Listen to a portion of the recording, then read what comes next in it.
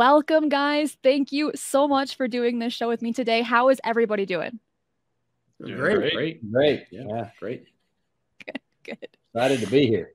You have no idea how excited I am for this. So I'm going to start out by jumping in at the deep end, asking questions to the whole team, which you can either answer individually or as a group. But these will probably be some of the questions that are the foremost on the minds of fans and everyone who has been following the research done on the ranch and the TV show, The Secret of Skinwalker Ranch. So, Brian, we'll start off with you. How close are you to figuring out the origin of everything that's going on at the ranch? Yeah, Dragon. How close are you? Wow. Let's see. How close is the Earth to the sun? I don't know. I mean, are we hopefully finding clues to maybe getting a few answers and figuring out a few things? I would say maybe, but to figure out exactly what's going on at the ranch, I don't personally. I'm not very close. Maybe you guys feel like you're closer. I don't know. It's definitely a complex thing that seems like it comes from every direction, and as soon as you think you've found one direction it's coming from, it switches and comes from another direction, and the nature of it is still extremely unknown. And so, yeah, how close are we? I'd say not very close. I don't know. What do you guys think? We are closer than anyone's ever been. Well, I would say that, but I don't know how close that is. That could still be a really long way. Yep, it sure can be. Well, I think we have an estimate of 93 million miles, right? At least. That's not too bad if you look at it from a different planet, right? Like Pluto, it's a lot farther from the sun. So it's all about perspective at the end of the day. We could be a universe away or several universes away. Seems like it, but I think it's really exciting to see the progress that you guys are making on the TV show, but also on the Insider Project as well. So, Erik, this question's for you and for anyone else that wants to answer, but first off for you, Erik, have you noticed any correlation between upticks in activity at the ranch and astronomical phenomena such as solar storms and lunar eclipses? Yeah, unusual activity would have to include, things that happen with the instrumentation. And interestingly, recently we've had we've had quite a bit of solar activity. In fact, it's a very timely question. And we've been seeing these streaks of light. I get the feeling that we've got high energy particles hitting the imaging sensors in our cameras. And what's amazing is, I'll tell you what's really exciting about this is these are like one frame events, like a 30th of a second. And those who are participating in the Insider program who are watching with us actually notice these one frame events and bring them to my attention. So, that's one example. More generally, I can't say that as far as the stuff for which the ranch is most famous, I can't say that I've seen anything correlative, in that set with solar activity.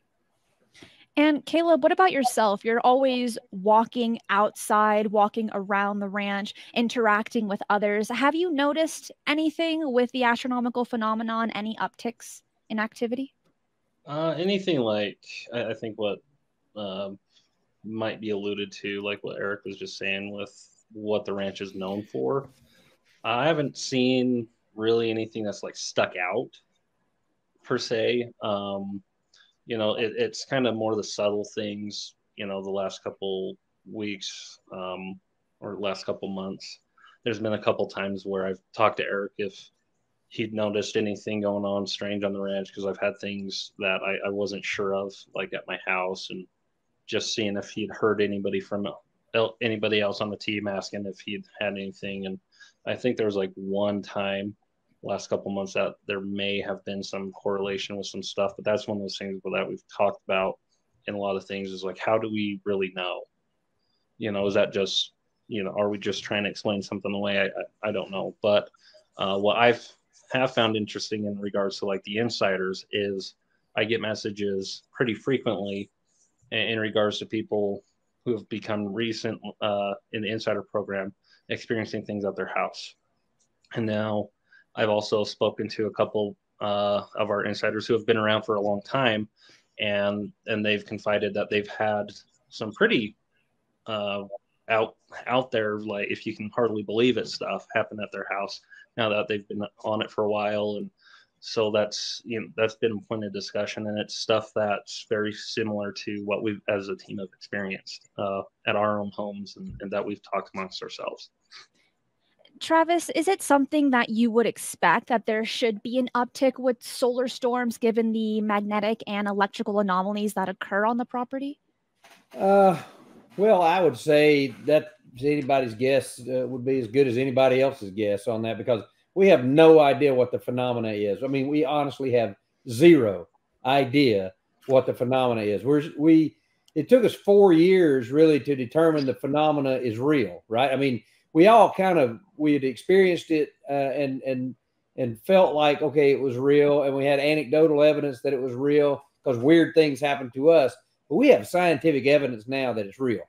Now, the next thing is figure out what it is. And I think we're just miles from that. And to suggest that a coronal mass ejection is going to alter the phenomena or whatever, I mean, that we haven't seen any data, like Erik says, that suggests that it is connected.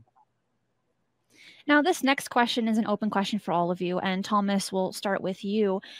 Do you feel that you are never alone on the ranch? And to clarify that, I'm talking about the feeling of being observed by a sentient intelligence, call it the trickster intelligence or the invisible eyes of a group of entities. How many of you perceive that the intelligence is omnipresent? I guess I would say that anytime I'm on this property, I just assume that I guess I'm not by myself. I mean, I don't know how else to explain it other than to say that thought's always in the back of my mind as to I always have to have a heightened sense of awareness while I'm here. And then, the question is that heightened sense of awareness, is that what I'm feeling that makes me feel like I'm being watched, or is there actually something there? I don't know. That's a really good point to make. Is it you that's feeling that, or is there something adding to that? Bryant, what about yourself? There's definitely times when I feel like, you get that feeling of being watched, that uneasy feeling of having someone watching you aside from Erik on the surveillance cameras. But as far as some sort of omnipresence type of a thing, it's hard for me to say. Most of the time I feel at peace and don't really feel that feeling, but there has definitely been times when, the hair on the back of your neck will stand on end or something like that. And you just feel like there's something or someone there that seems to be watching you. That's a very uncomfortable feeling. But,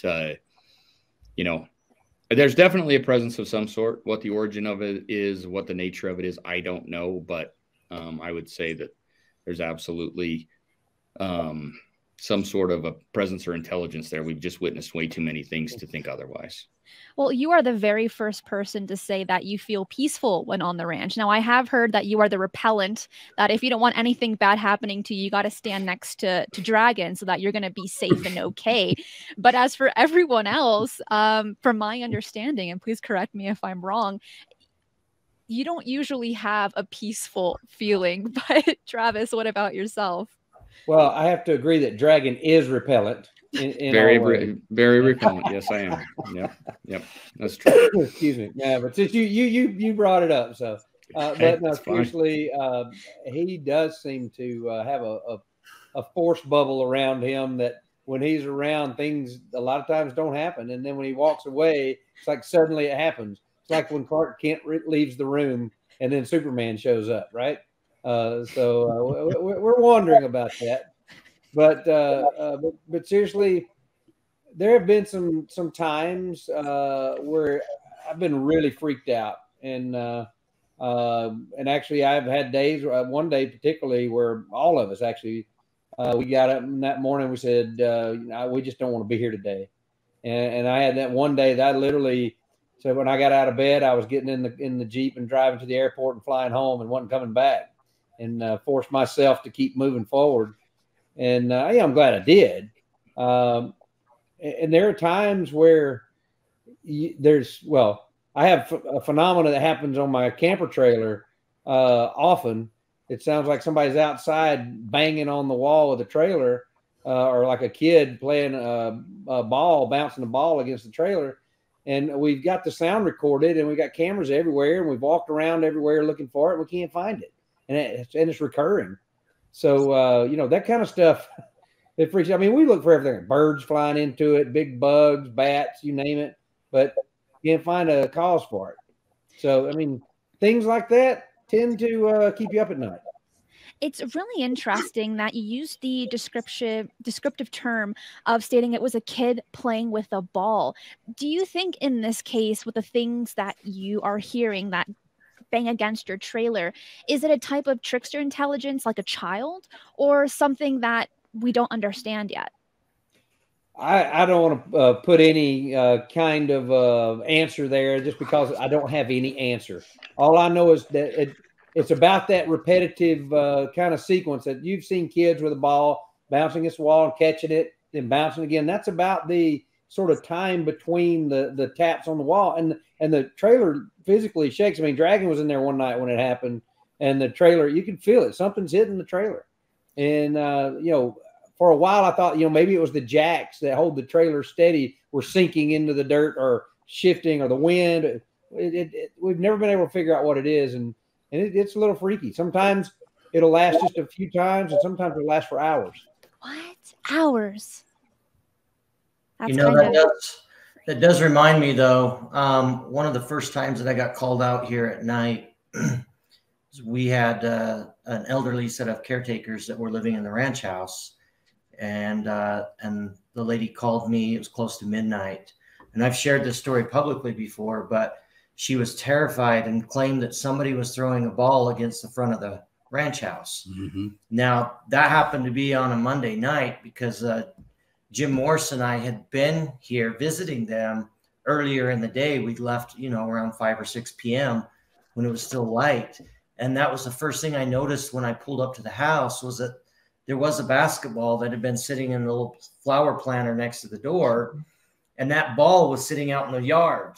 And I always, at the time, I just assumed that there was some high school kids or somebody out here causing problems and throwing that ball. But, ever since hearing what Travis has had happen to his camper out there, his trailer out there, it makes me wonder.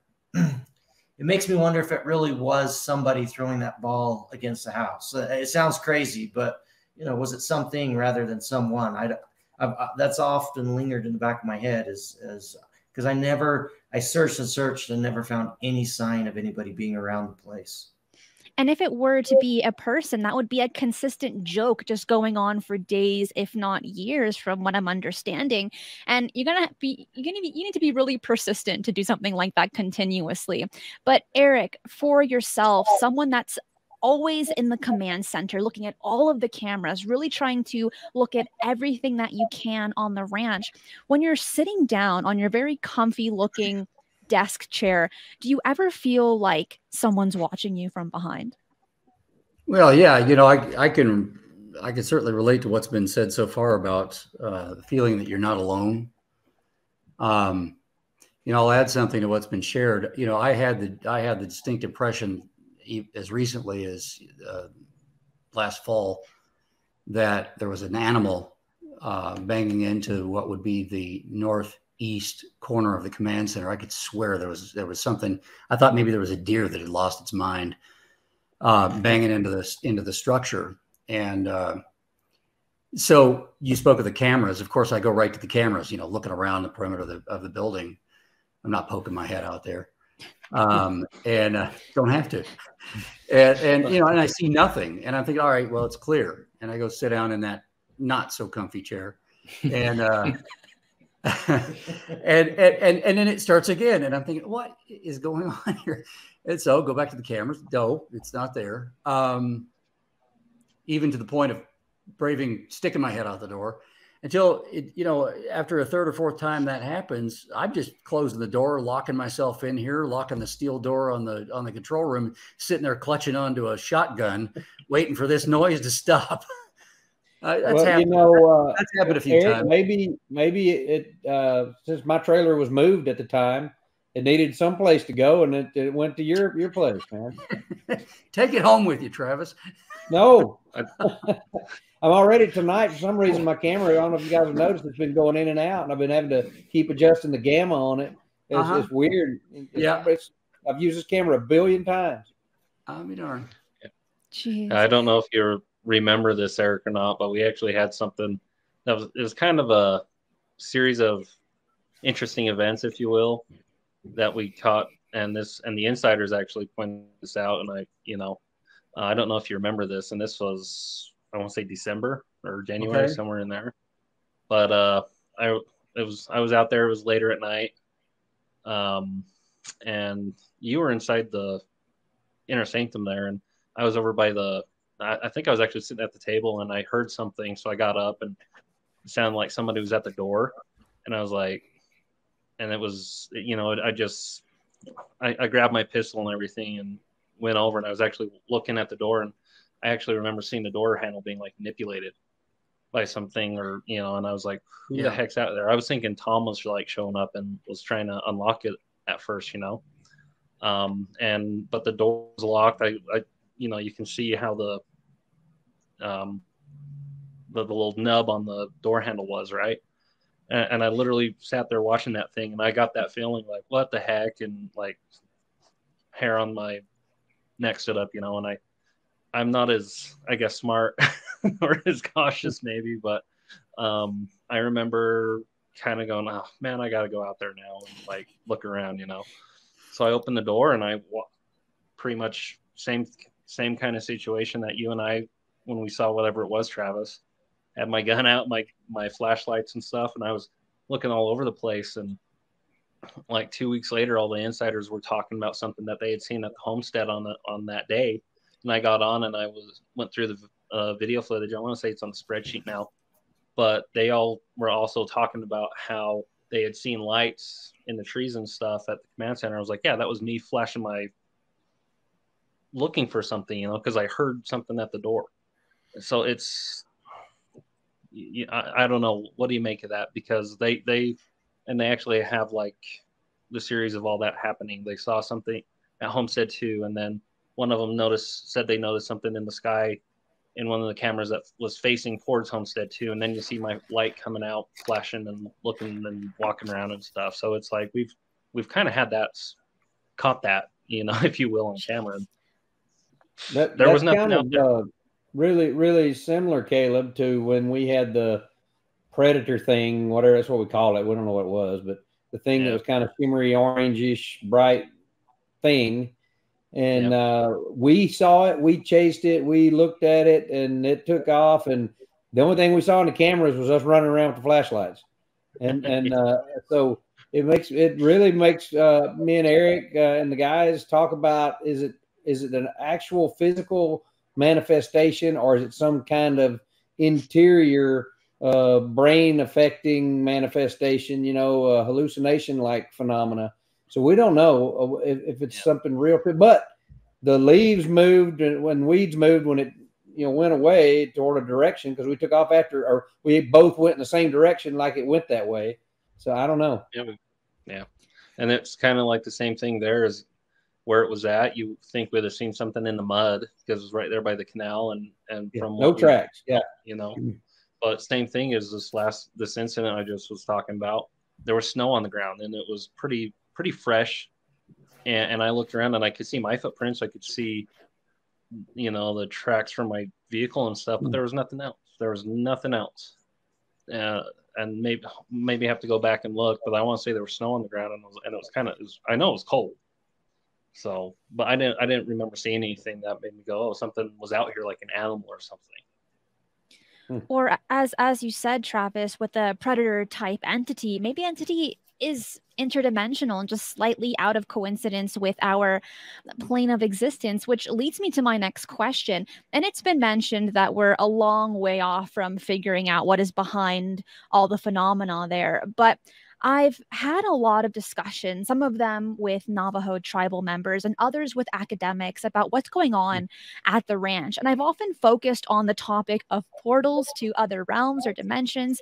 And on the science side of things, I've been told that there are certain quantum mechanics theories that point to the strong possibility of our dimension coexisting alongside a limitless amount of other universes or dimensions, and that in essence, they overlap each other. Then the Navajo tribal members I've spoken to have told me about how their ancient beliefs correspond to there being many spirit worlds, animal spirit worlds, and realms that are just beyond our imagination, yet are overlapping with ours. And all that being said, to ask, have any of you suspected that there is something there on the periphery of your vision and overall senses? I guess that's kind of like out of the corner of my eye thing, to the point that you believe that you are sharing the same space with either non-human technology or entities that are occupying another dimension, and that the veil between realms is thin or broken in areas on the ranch. I think that was an awesome explanation. I like that a lot. You know, I don't know whether it's just my own mind, whatever. I've always kind of held, and this is just my own opinion, that it's easier for me to believe that it's an interdimensional thing than it is little gray people from outer space or whatever coming down in spaceships. It makes more sense to me. It goes along with my own belief system of, you know, multiple worlds out there that we can't see, things of that nature. So that makes the most sense to me. And when you've heard stories, not that we've seen these portals open up per se, you know, where you can see another skyline or another dimension on the other side. But, you know, it's been talked about in, you know, by previous people and in books and things like that. So, you know, for me, that's a more plausible explanation than, you know, some flying saucer coming down from another planet. But that's just myself. Travis, what about you? Well, I don't know that one's more plausible than the other. They're both plausible possibilities that, you know, there's 10 to the 22 stars in this universe. And so there's likely to be all sorts of life out there. I mean, even if, you know, fractions of fractions of fractions of fractions of those stars have life in it, that's still a lot of life. And then, you know, the universe has been around for 13.8 billion years. There's plenty of time for them to develop starships and flying saucers and you know, portal guns, portal transporters, you know, who knows what, right? Anything you can think of.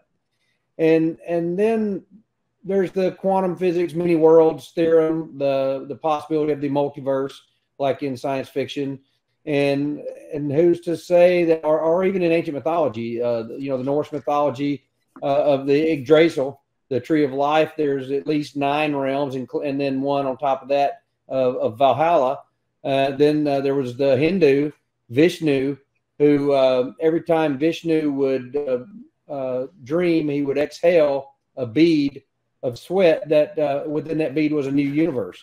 And every dream he had was another universe. So it's plenty of religions and theologies and mythologies and ideologies for the multiversal concept, or even simulation theory. I mean, think about how many different games you can play from one server. And so I don't see there being necessarily a requirement of the answer being one or the other. The answer might be some mix of a whole bunch of things. And remember, we only see this much of the electromagnetic spectrum, right? We see the rainbow. We can't feel or detect or smell microwaves or radio waves for whatever reason. We can only see visible light. And who knows, there could be things standing around me right now that are outside of my realm of senses, and I have no way to detect them unless I build some kind of detector. So we have no idea what reality really is. We only see a reality that enabled us as a species to survive, not necessarily things that we wanted to see or could see, just what we needed to see. That's a very interesting point. And Thomas, you've been someone that has spoken to a lot of people. You've had a lot of your own experiences. What are your thoughts on this current conversation that we're having? Well, I know that you asked in your question whether, we caught anything out of the corner of our eye, or, there's a number of times where I've thought I saw something. And when I looked or paid attention to that spot, what I thought was there wasn't there. There are a couple specific experiences I've had. One of them, I had my wife with me, and we were down on the trail that goes to the south, and there's a part of it that drops down and goes through the creek. And we were down in the bottom right there by the creek when my wife alerted me that there was a pack of dogs up on the top looking down at us. And of course, after what's happened with alpacas and various things, I'm very alert and aware of when we have packs of animals running around on the property. It's my job to make sure we protect the livestock and our animals here. So being armed, I immediately ran up there. And this particular experience happened right after a rainstorm. So the ground was very soft, very muddy. We ran to the top of the hill where the dogs were at. And not only could we not find the dogs, but there was absolutely not a single track up there to indicate that dogs had been there. So what was it that we saw? I don't know. And I've had several experiences in differing fashions, but similar nature of those type of things. So to your question, yes, I've seen things that I thought I was seeing. Travis alluded earlier, though, we don't know if it's something that's just happening inside of our head, so it's hard to say. It's hard to know what we're exactly seeing. I mean, I leave this ranch so many times wondering if I'm losing my grip on reality. So I don't know. I came to that ranch the first time thinking you had.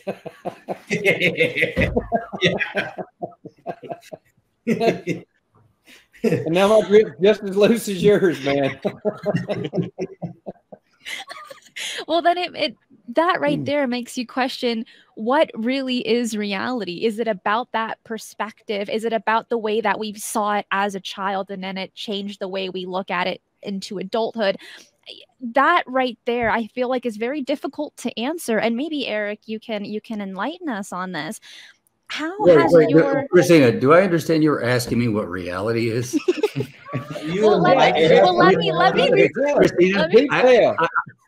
Listen, I don't know if there's another human being who's ever spent more time alone on this ranch. You are asking the wrong person. So let me ask you this, Erik.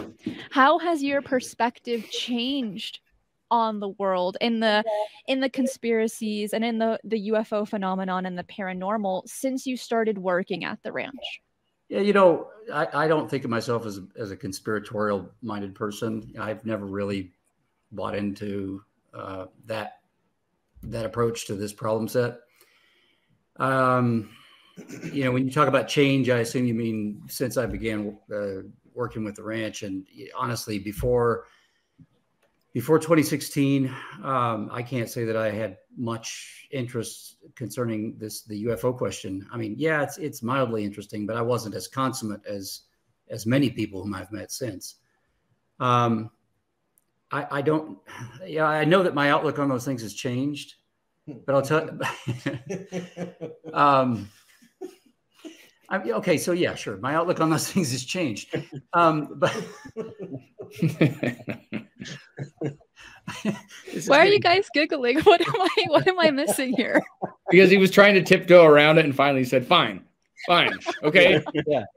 They're all crazy. It's basically what we're getting at. He wanted to tiptoe around it so bad, and he just couldn't. And then he stepped right in the middle of it. It was fantastic. Yeah, I did that on purpose, guys. I like to gather it up first before I stomp in it. Like a cat playing with a mouse, Erik. Oh my goodness. Look, no, seriously. Whatever members of my family would bring up the whole UFO topic when I was growing up as a young man, I'd just roll my eyes and walk away. I'd say, this is not something I want to engage. But yeah, we've seen some things that are in fact more interesting than the UFO question. And it goes right into some of the stuff we sort of talked about already. The perceptual side of things, the cognitive side of things. What's the role of the observer in all this high strangeness that we're seeing? There's some really suggestive stuff going on. Let me give you one example.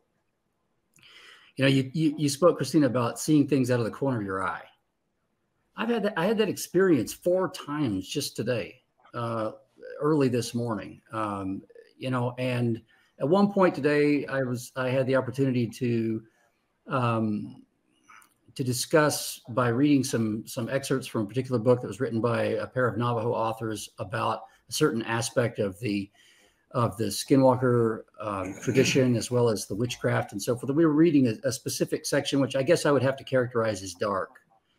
And I don't think I signaled to anyone what was going on, but at several points, you know, I was interrupted by the perception of some dark something out of the corner of my eye, moving there in the control room with me. And, you know, again, the question is, could that just be because I'm sleep deprived? Could it be that I'm that suggestible by, you know, having read through this material? Or is there in fact something being invoked when I, together with several of the insiders, am concentrating on this subject? And Erik, what time was that? What time did that happen to you? We can find out. It's when I began. It was. You have to understand. I've been up all night. So I haven't. What's new? When have you not been up all night? Yeah. You haven't slept in 2 years. That would have been. You're asking a guy that doesn't even know what day of the week it is. I mean, he's so consumed. Okay. I'm thinking it's like 10 or 11 this morning. Why are you asking this? Because that's when that vision of not be popped in my head. And I was watching Picard this morning, and that was exactly the time I was watching it. And then I saw the whiteboard in my head, and you're in the shop, and the not be thing with all my writing on it. Yeah, and that's when I thought of that, and that's so weird. And so I was wondering, you know, we've been talking about this remote viewing thing, how if someone is remote viewing you, they might be leaving a trace that's detectable. Yeah. What if I was somehow seeing the room and didn't realize I was doing it? Well, how did you sleep last night, Travis? I haven't slept since I started that prednisone on Monday. Okay. I have slept like, you know, 2 hours. I've had bronchitis, and I've been taking antibiotics and prednisone, and I've just been like a cat in a room full of rocking chairs. Now, how was that? How do you feel? I'm like a long-tailed cat in a room full of rocking chairs. Oh, I love that expression. That's great. You know, there's another interesting thing that took place recently. Obviously I interact with the insiders a lot and enjoy that when I get the chance. And there's another curious thing that took place just recently, just in this last week. Yeah, so I was doing some work out in the black box, which is this wooden structure out in the east field. I went out there, and it's only black on the inside. So far, it may stay that way. But I was in there working on some equipment, and one of the cameras that's there at the what that would be the northeast corner of that structure began to glitch. It started having some time jumps when I was out there. I had to go back to the command center and grab a ladder and brought it out. And then when I got back, yeah, I remember. Okay, so I was setting up to install some additional cameras, and while I was there, I looked out, and it was daylight. I had plenty of time to do what I wanted to do, and it's as if the time got away from me. I had the door closed. I opened the door. I looked outside. It was pitch dark, and I couldn't really account for that much time having passed. Now, it could just be, again, getting absorbed in what I'm doing. But there was a really uneasy feeling associated with that. And, you know, it's noteworthy that we had the jumping of the timer on that camera. So, you know, those kinds of things don't reveal a lot to us, but they're the kind of coincidences that we pay attention to. Was that the night that you told me you were uneasy and that you came back? Yeah. I was so taken aback by the fact that I fully expected to open that door and find that I had plenty of daylight, plenty of time to do what I needed to do. And it really bothered me that it was that dark outside. I didn't understand what happened. And I just had this really strong desire to get out of there. So are you alluding to the fact that you did witness missing time? I don't know how to describe it. You know, it's such a subjective thing, right? So I just know that just as I described it, it's probably the best way to describe it. I was out there working on things, and I must have just lost track of the time. That's not that's not the first time we've had missing information or actions that took place in certain periods of time that we couldn't prove happened or were there or weren't there. And that's one of the key things that we've been measuring, and you'll see a lot of it come Tuesday night and onward, that time anomalies appear to be at the center of whatever is going on. You know, in the very first year I was out there, we measured that one signal, and the only explanation we could come up with for the signal was that to create this signal across all of the radio spectrum would have taken an event that happened somewhere in the past and an event that happened somewhere in the future that were somehow connected to each other. And it sounds crazy, but that's what the math showed. And so, I mean, we're really at you'll see, time is very important from what we discovered in the last year. Time anomalies, I mean, that's fascinating, and it opens up a whole new rabbit hole for these types of mysteries. And Erik, I think it is so cool that you're hanging out in the live chat with the insiders watching the camera feeds, and we definitely will talk about the Insider Project a little bit more later. Kaleb, I did want to ask you, do you think that the veil between realms is thin or broken in areas of the ranch?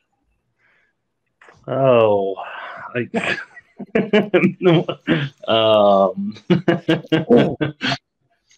guess on the personal side and bringing in like my like what my beliefs are and stuff, I think that it's either thin, for lack of a better term, or something is, for whatever reason, the ranch is this focal point where potentially you have some kind of effect like that. Yeah, that's just my personal belief, you know, and that's the only way, I guess, in my mind I can, when thinking about some of the stuff, that I can even make it make sense. And just thinking of like my experiences and stuff, yeah, that's some of these things that I've had happen.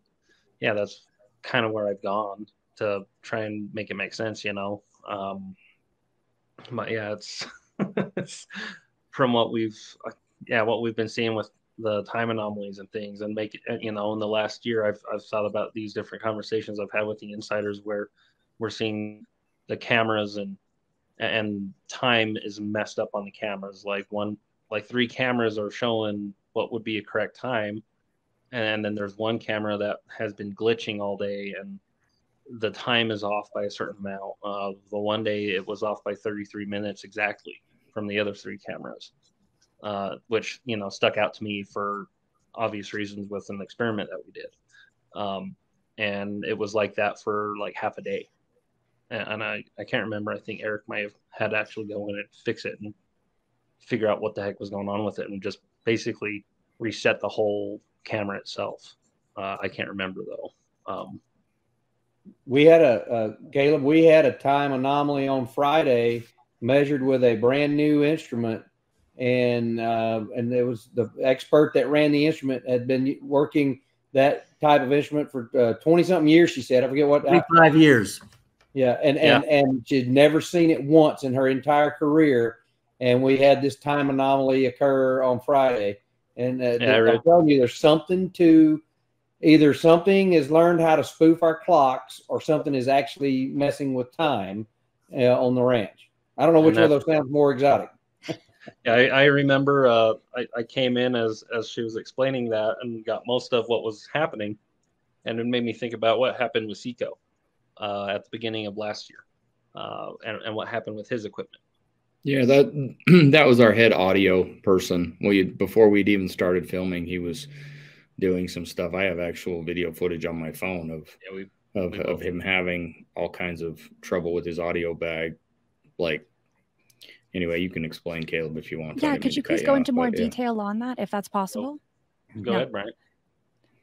No, it was just like he had every audio channel was having a problem. I mean, this is a sound bag that, you know, has, I don't know, how many channels do you think that has? Because, you know, each individual microphone that they have out there has its own frequency and its own channel to pick up, so they can record all those individuals. 32 or 64. I mean, it's got a lot of channels. Right. And every single one of them was being told that it basically was saying that there was a signal going to it when no mics were turned on, and he couldn't get it to calibrate and things like that. I mean, he'd never seen anything like it in all his years, and he's been doing it for, 20 plus years.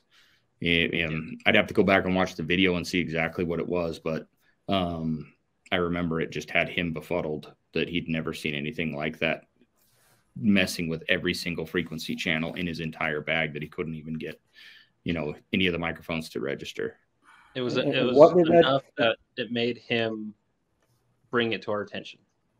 And what did I say just a few minutes ago? That signal that I measured the first year I was out there was across all of the frequencies. And the only way to do that is to have some kind of weirdness in time, an event in the past, one in the future. And think about what Bryant just said.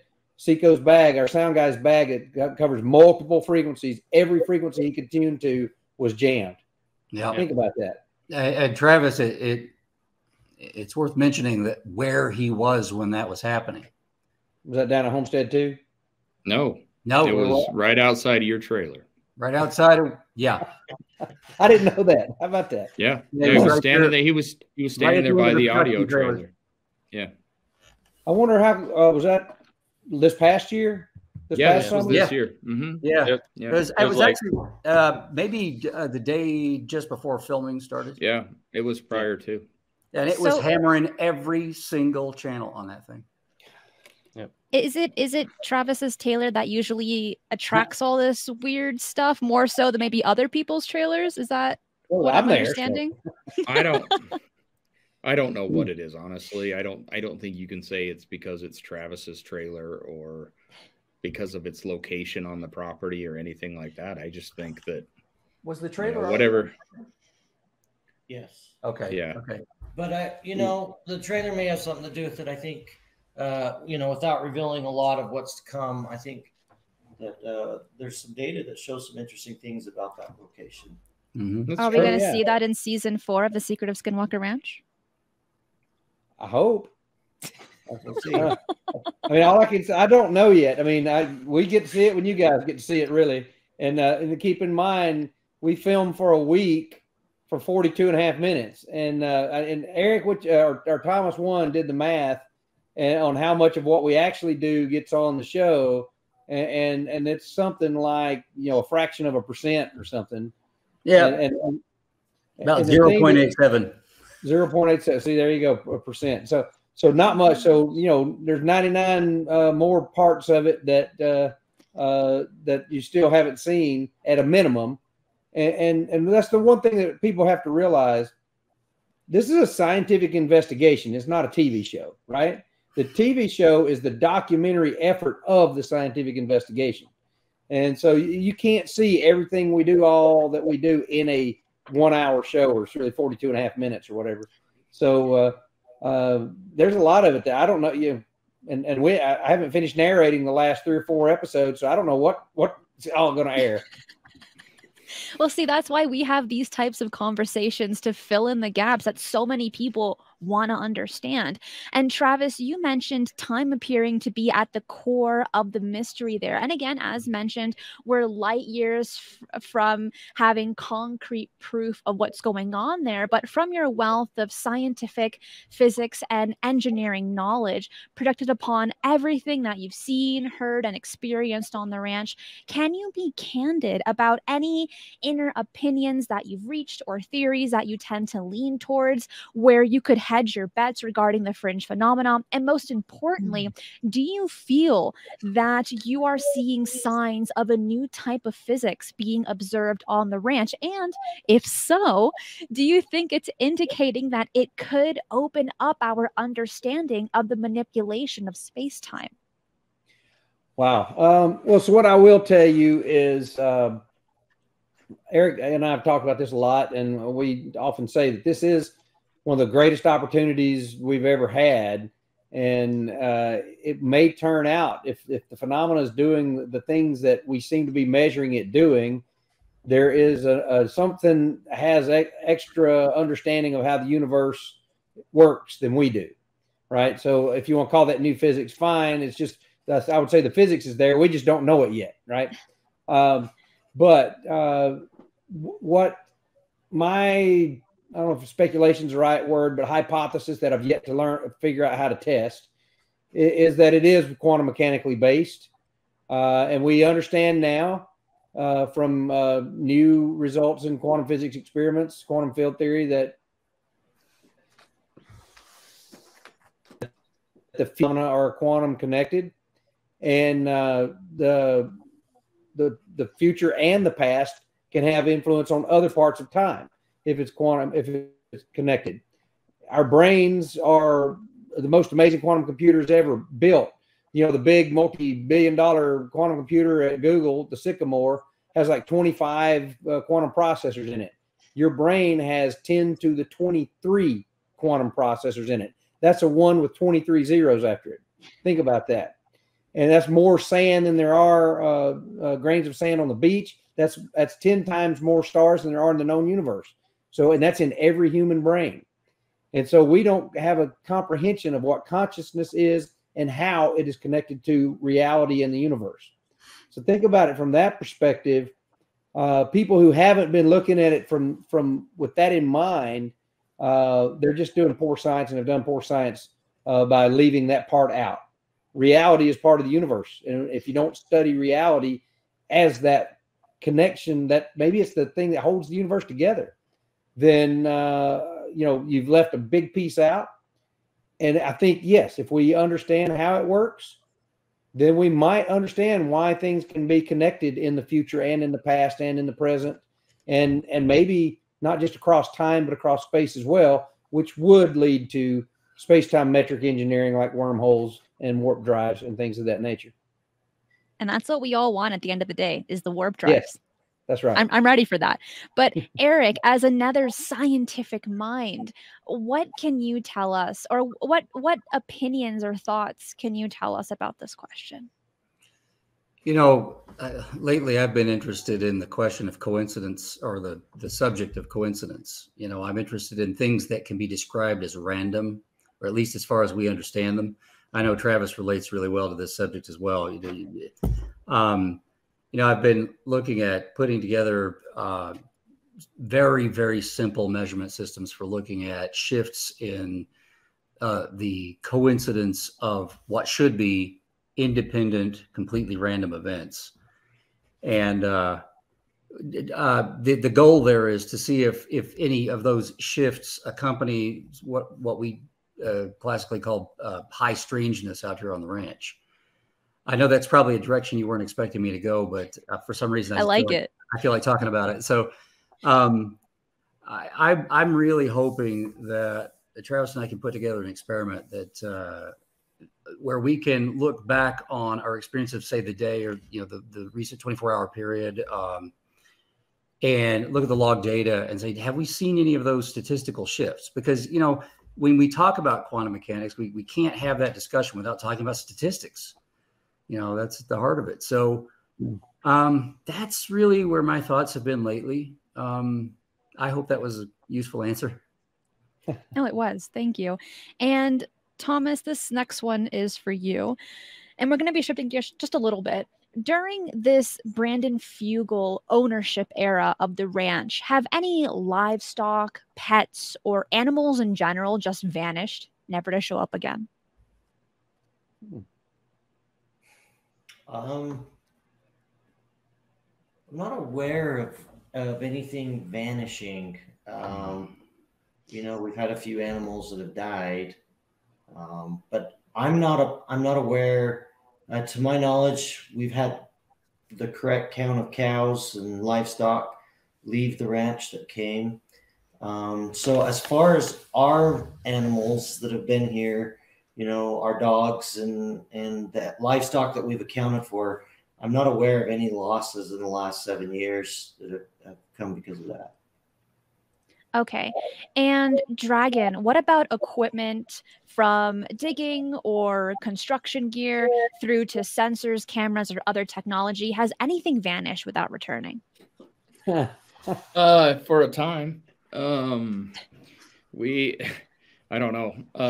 We did an experiment in season 2 that has Thomas still shaking his head. Where I knew that's where you were going. Everybody had to be thinking of that when she asked. You know, I knew it. You know, I don't know that it's ever going to play. Are we okay to talk about it? So, we've shared it publicly. It's fine. Okay. Yeah. Okay. So, to try and do a little bit of a drilling experiment, we had a handheld drill kit that came with these different bits that would sleeve onto themselves so that you could get more length as you went down into the ground. And then on the end was a bit with a diamond cutting head on it that actually would cut down in. And we were drilling out near Homestead 2 and drilling down and hit an area and went to put another section on, brought the drill up, and the tip was gone off of this bit. And so Thomas multiple times stuck it down in the hole. It could feel it. It felt like it was, clinking to where it just wouldn't mesh up and connect. And we could never get it. The day ended, we put the things away, but we knew for a fact that section of drill was not there, wasn't accounted for. So the next, keep in mind, hold on a minute. It was like what, 20 feet deep almost, right? 20 feet down in the ground. And this bit, if the bit isn't on the end of the drill, it will not drill a hole, right? And so we put several sections to make it longer. And so the bit was on the end because we drilled a hole. All right, now, sorry. Well, and it's also important to know that when we added lengths of pipe to this, you leave the existing pipe down there. You just uncouple the actual auger off of it, add another piece on the top and put the auger on, and then continue down. So it's not like we're pulling the pipe out of the ground each time and adding a length and putting it back down. We put the drill bit on one time, and then from there, it just keeps working down. We never pull it out of the hole while we're doing this. So it's fair to say that if that bit was ever on there, it should have still been down in that hole. Yeah. I mean, we wouldn't have got 20 inch. I mean, we wouldn't have got 20 centimeters without the bit on the end. I mean, we were 20 feet down in the ground. He had cut, pulled it out, these core samples, all this different kind of stuff that comes with it.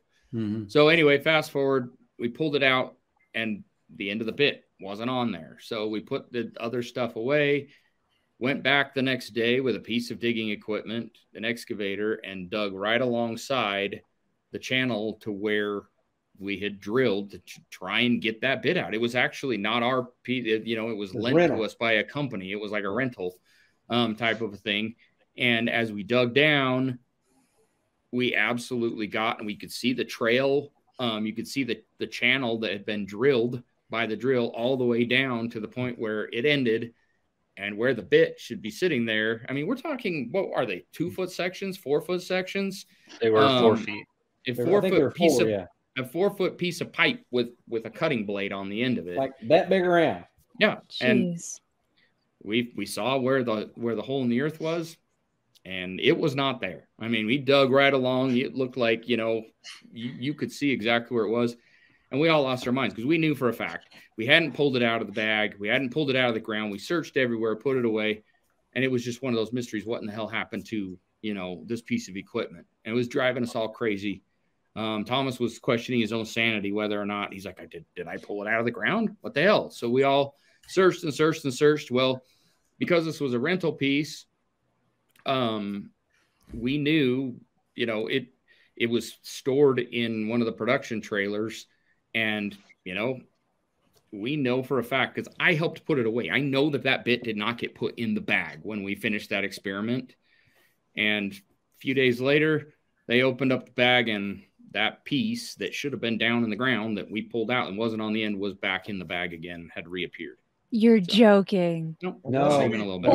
Hey, Guys, you know what that's reminded me of? Just now, it occurred to me. I don't know why I didn't think of this earlier.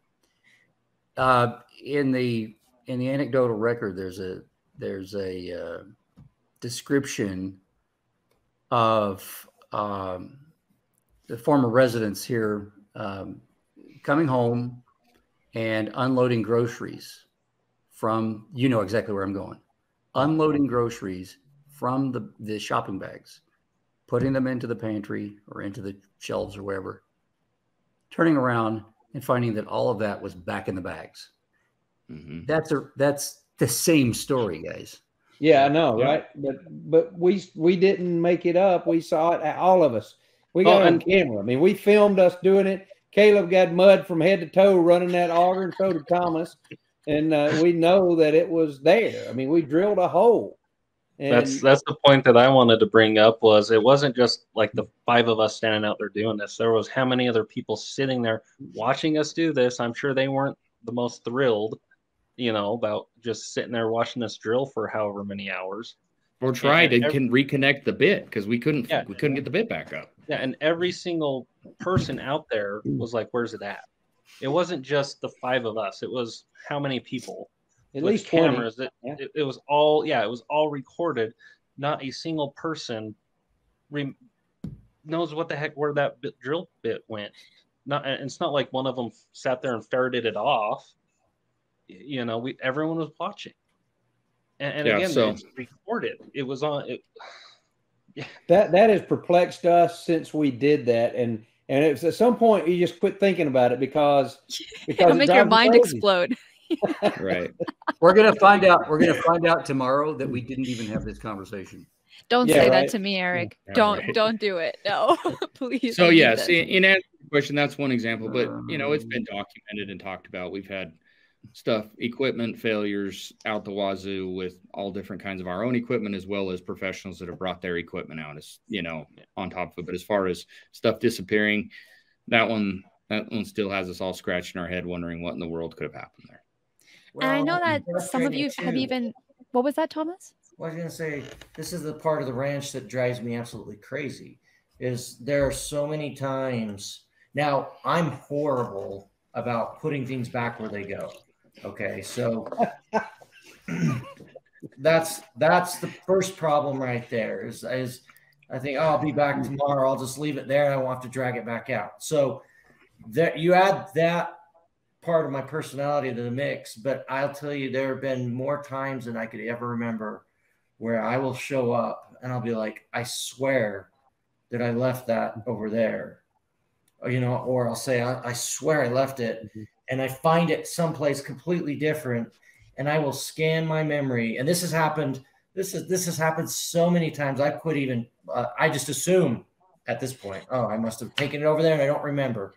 But it's those kind of things that drive me crazy because it makes me always question, like, and there's been a number of the times where, like, I have the actual memory of driving it over and putting it away. So that I have the memory of, but then I find it somewhere else and I have no memory of how it got over there. But because of the way that I am with my tools, I can never know for sure. And that's the kind of stuff that drives me absolutely bonkers. So I can vouch for the fact that Tom never puts his tools back where they go, which means the last place that bit should have been is back in that bag. Yeah.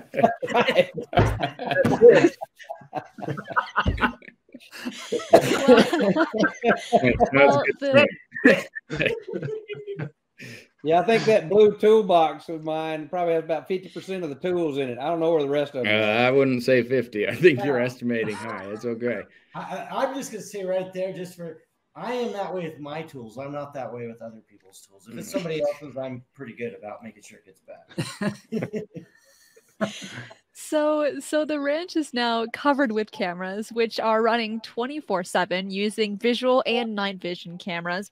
And what some fans and new viewers don't know is that these camera feeds are available for everyone to watch online via the Insider Project web portal, where several of you are hanging out in the live chat periodically. So Kaleb, can you tell us if any highly unusual anomalies have been captured on camera yet by Insider members? And can you describe the most outstanding examples so far? Oh, yes. That's the hard thing is what are we catching, right? Is it something that's actually like what we could consider like out there that we can't explain? But yes, there's been times where the insiders have seen something that's they brought it to our attention, and we'll sit down and we'll go through it, and there's actually been a really cool incident was Erik actually got on and was running through some of these videos with a bunch of them a couple weeks ago. And the more he was looking into it, the more he started seeing things that he was going, this isn't making sense. And they were videos from Homestead too. And so that's actually been a really cool and fun thing that we've been able to do is we'll go through this stuff and with the insiders and try to answer their questions and go through it with them. And a lot of times it's like, we know what it was. There is an explanation for what they were seeing. And a lot of times it's viewers or insiders that are newer and they don't really know what they're looking at yet. But there's been times where I think they've seen something and it definitely raises some interest. But to say that it's for certain, some kind of unknown phenomenon or something, I don't think we can say that. But we are definitely they are definitely catching things that raise some interest at times, and other circumstances need to be brought in some of those occasions too, where it's multiple things going on at the same time, and we start scratching our heads, going, okay, what the heck's going on? Yeah, that's been fun. We get on there and talk with them all the time, and that's kind of where we've had some interesting things happen too. Like Erik was showing the insiders some stuff like 2 weeks ago, and completely unprompted, I had no idea he was even on there, and I jumped on, and we kind of had one of those kind of weird circumstances happen, and in regards to what he was showing, and it was just crazy. It's definitely great for keeping tabs for you when you're away from the ranch, too. I mean, don't you think so, Travis? Yeah. So, I'm not there as much in the winter. I've only been there a few times since, I guess, the last day of October. Like I was there last week, and then a few weeks back I was there. But I can log on, and I do it random when I have an extra 5 minutes or 10 minutes and chat with the folks on there. And it's really interesting because there's always somebody on. One of the members there's handfuls at least, always there looking at the cameras, talking about something they're seeing. And then they always have questions, and I'm always, when I have time, I like to do that. And also I'll do lectures and stuff, every now and then. But it's really good way if I want to just see what the ranch is looking like today. Sometimes I just get a feeling that, hey, I ought to look at, something. And that's happened in the past, and we've actually discovered things that we weren't expecting to see, where I just, randomly decided to look at the cameras and found something. And so you never know. And I think it's great that we've got a lot of other eyes and ears, tuned into it, and because we can't see all of it and watch all of it all the time. And it's great that other people are helping us out with that. I run the feed on my big TV when I'm doing homework or show prep, because it really is quite hypnotizing. And Erik, for those who haven't heard about the Insider Project, there's a lot more than just camera feeds. Can you talk a little bit about how you have used it to connect with others and why people should become members? Sure. I mean, there's a lot of content, and it's a growing library that we curate on the site. some of what we do, as Travis has mentioned, one of the real value adds is where he has the opportunity to elucidate maybe a concept in physics and relate it to what's going on at the ranch, which I think is a great add. There's also some work that we've been doing where we either relate or perhaps do an interview type of situation. I've done some work with Kaleb, for example, where we go out in the field and we stand in the places where things have happened and say, okay, now let's walk back through this. Let's see what we can remember as we stand in the spot and talk about the experiences that we've had. That's one way. I don't know if Christina, I don't know if you've mentioned also this remarkable framework that we have, the spreadsheet, which is this sort of comprehensive record of interesting to anomalous things that have happened in the live stream, things that have been either seen or heard, and even things that have happened in the personal space of the people who are watching the feed, because there is this, of course, this narrative of the at a distance effect. The word escapes me right now. Hitchhiker. Thank you. Up all night. Well, I housed the spreadsheet on my Discord server in the beginning, and it really, I mean, it's incredible that anyone who watches the feed can kind of point out, I just saw this really weird thing at this time. Yeah. Check it out. And I think overall that, like, how has that been helpful for you? All of these extra eyes that are looking at the feeds, how has it helped you with the progression of your research, especially with figuring out where to place new cameras? Well, sure. I mean, this has clearly surpassed what I originally had in mind. Years and years ago, we talked about just getting some more human eyes on the ranch. It became clear as we were adding more and more of these cameras. It's obviously not a job fit for a single human being. We need it's you can watch a lot of rocks and sky and trees and cows and bugs and birds, and you can desensitize and potentially miss those fleeting events. I mentioned earlier that some of the events are like a frame in duration, 1/130th of a second. And so the original vision was, to have a group of consummate viewers watching and helping to data log. But what we have now is so much more than that. This is all sort of organically sprung out of the ether, really. Just so much in the way of contribution. People are going out and they're finding interesting research papers. They're contributing works. People have actually taken the initiative to write their ideas, their theories, experimental suggestions. It's just such an incredible ecosystem.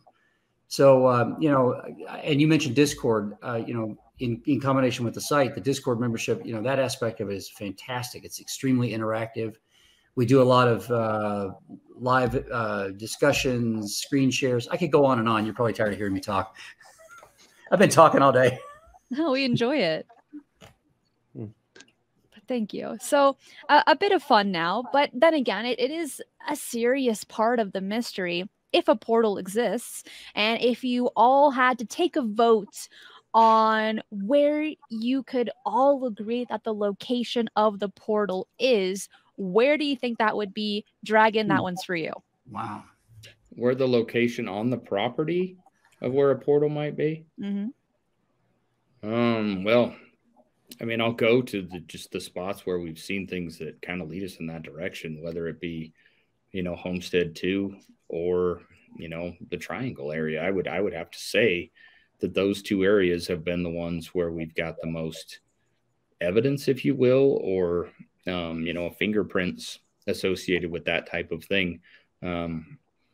Given the strangeness that we've experienced, the evidence that's been collected from a data standpoint and things of that nature, I would say the Triangle area, and that Mesa area associated with the Triangle, and then Homestead 2 that's where I would say. I was hoping you would say if a portal opened up, who would be the first one through? And I would be like, hey, I'm going. I think I'd have to fight Erik for the chance. No I think we're all racing for it, dude. Nope.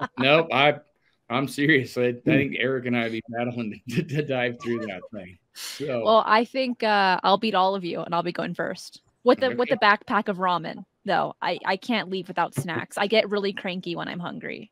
Okay, fair enough. So that's pretty important.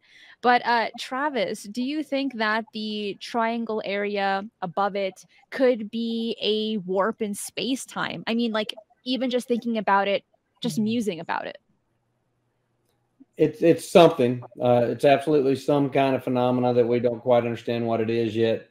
That is one of the working hypotheses, and we have done experiments to try and test that. We did test that in various ways. The success of the test you'll see in the coming weeks, and I don't want to tell you too much more than that, but it's something is all I can say. There is something above the triangle. All of you guys are leaving me on edge with all of these little like teasers for the new season. I'm just like, I just want to watch it now. When I was interviewing Kaleb, I had said season 5 instead of season 4 because I felt like I had already seen bits and pieces of it. And I'm like, I'm ready for the next season already. But I've just heard time and time again from you and from Brandon as well that this season is so far the best season that has been released. So I'm pretty excited about it. Thomas, if you think a portal could be one place on the ranch, where do you think it would be? I think Dragon nailed it spot on. If I had to choose between, it's tough. We had data that showed with Rabbi Ariel Sadak that I don't even know what a portal looks like.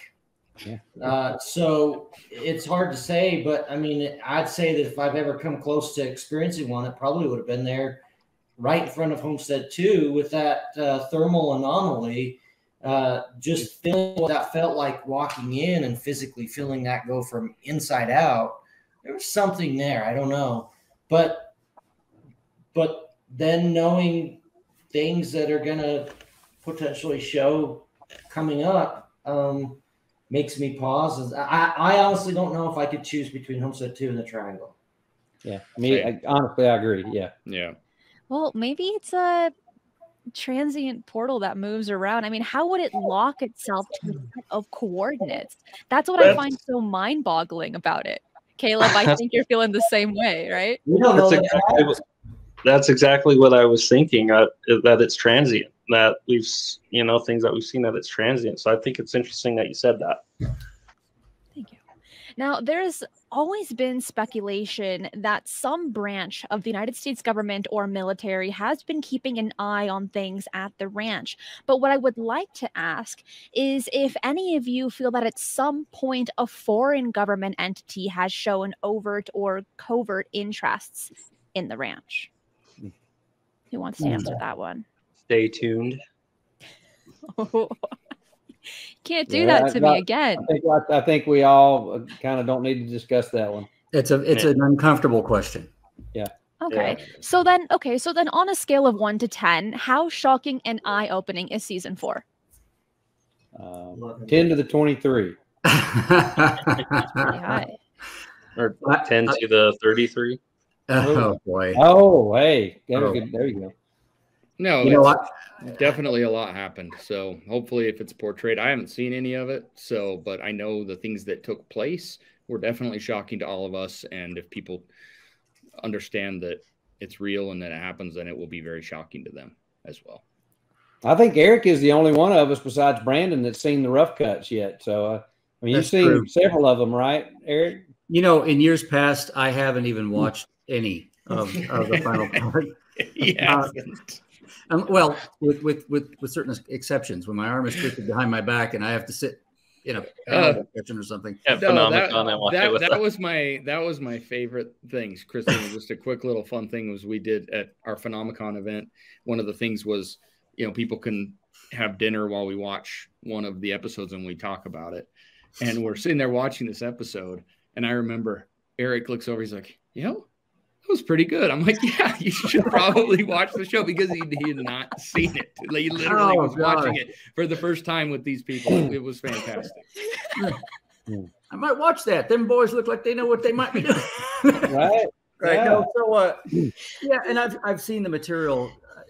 So I haven't seen the material from the previous years. I know that it's good quality. I've seen what the aesthetic looks like, and just the look and feel is amazing. We know we're dealing with guys who are the best in the business. Of course. They're Yeah, and I do not envy them their job. You know, we cited how much they have to pare things down and make it all fit into that 42 minutes or whatever it is. This year, I've taken a different approach. You know, I've looked at the rough cut material, offering some suggestions here and there, and I got to tell you, it's jarring. It's sometimes hard to believe that all that happened, and yet I know for a fact that it did.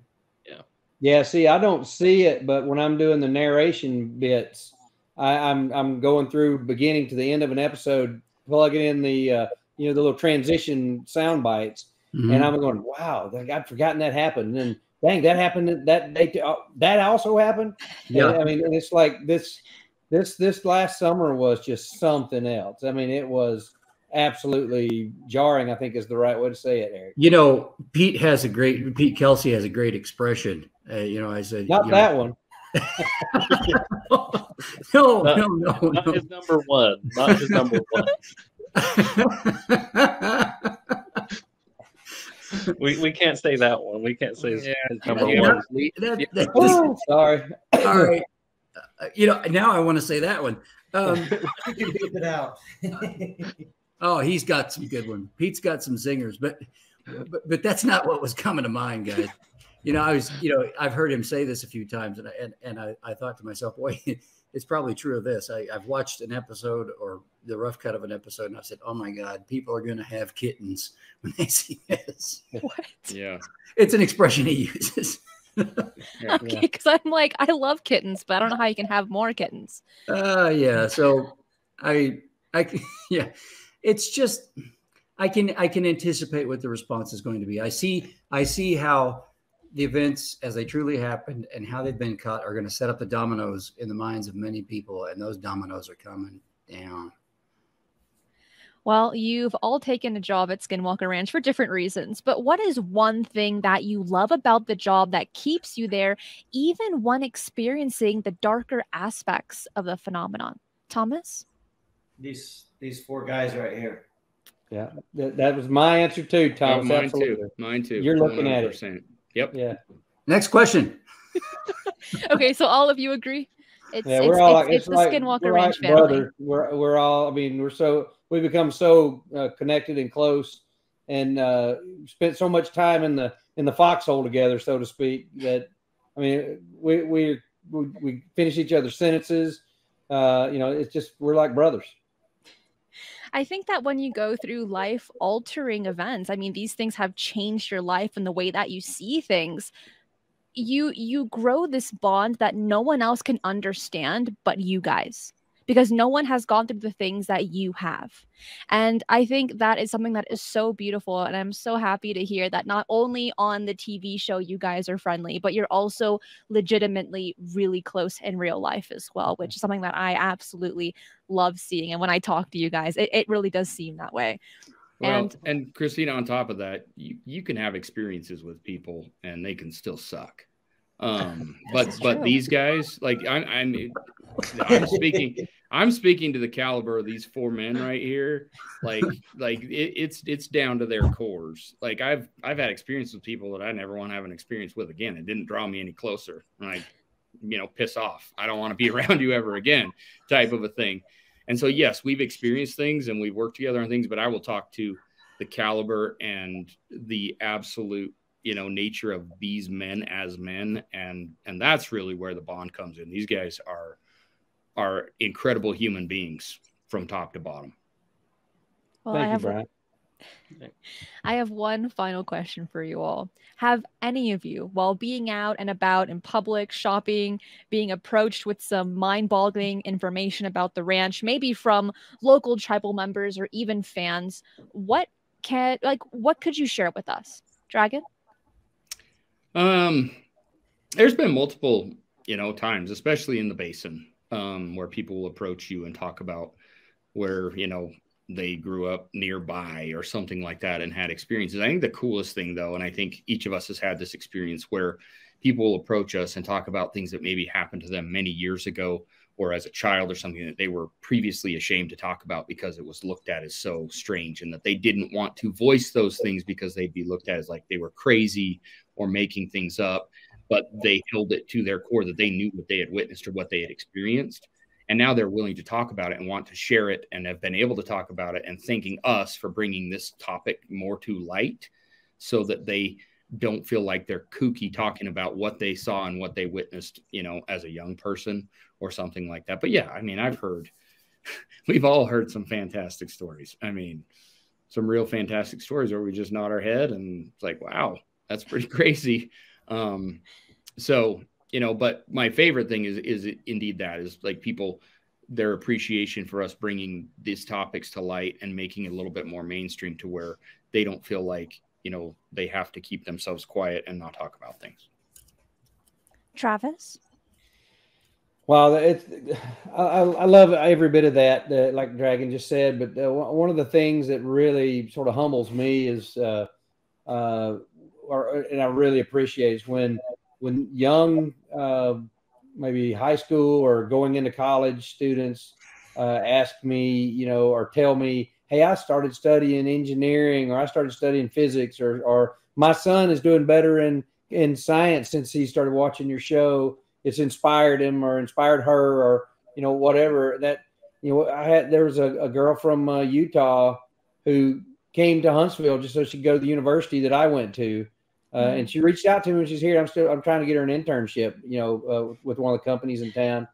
And you know, there have been people that just say those kinds of things. And if we're inspiring that, which is actually deep to our core, is to help make the world better than it was when we started.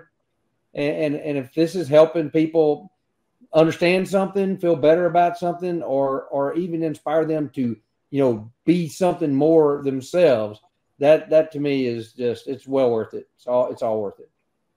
Thomas, what about yourself?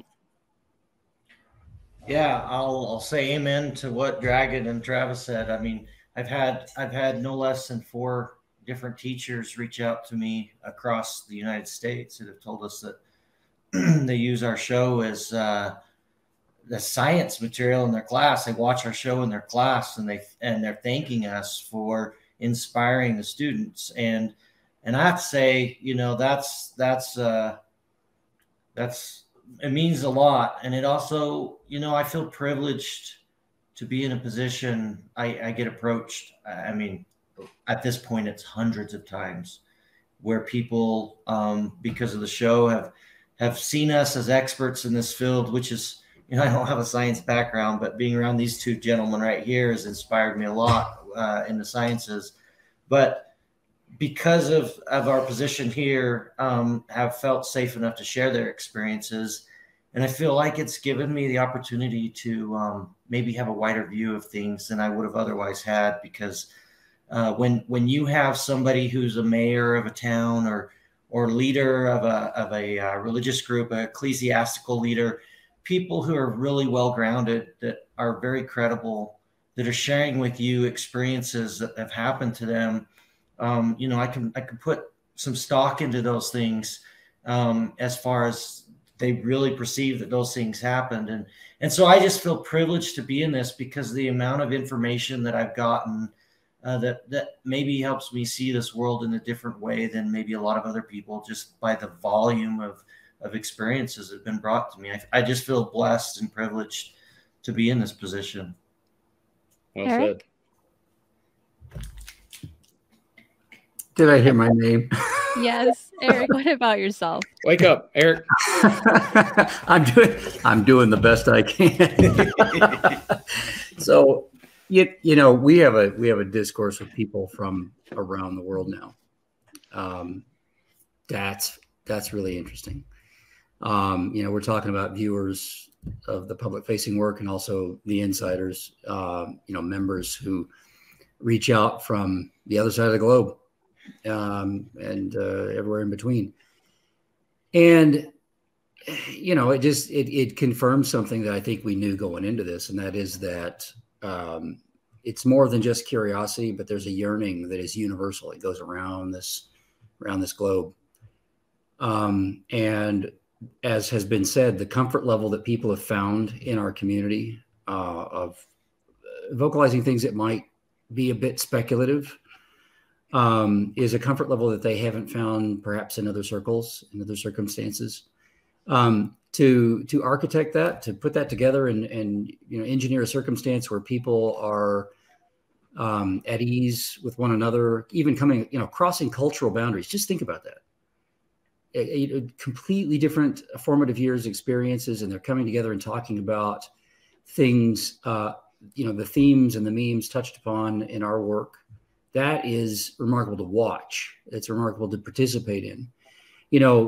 Travis was talking about something that's really important to me. He spoke of young people who are maybe trying to decide what they want to do in life, being so inspired that they're willing to travel across the country to study in the sciences. And in that case, that was really cool. Travis, the girl who came to Alabama to study. The other side of that, or another side of that, is people maybe my age or older who have said they've rediscovered an excitement, a love of learning because of the programming that's going out, as well as the interaction through the Insider program. I mean, it doesn't get any better. It doesn't. And last but not least, Kaleb, tell us your thoughts. Obviously, I got to echo everything that's kind of been said. But I think some of the biggest ones for me has been seeing the things where families are coming together because of the show. We've been told stories and or received messages from like parents or grandparents or something talking about how they're actually able to actually sit down with people in their family again and watch the show together, and it's rekindling those relationships because of the things that they're seeing. And I think that's one of the big ones for me is if we're able to bring families together like that, and give some kind of commonality between, say, a father and his teenage kids. Think about that relationship. How important that is, especially in those years. And then most of the time I can think of in the last couple of years that I've been recognized was when I was in uniform, and I was sitting there at first going, am I about to get in a fight with somebody because the way they're looking at me, like, do they just hate cops? And like, crap, here we go.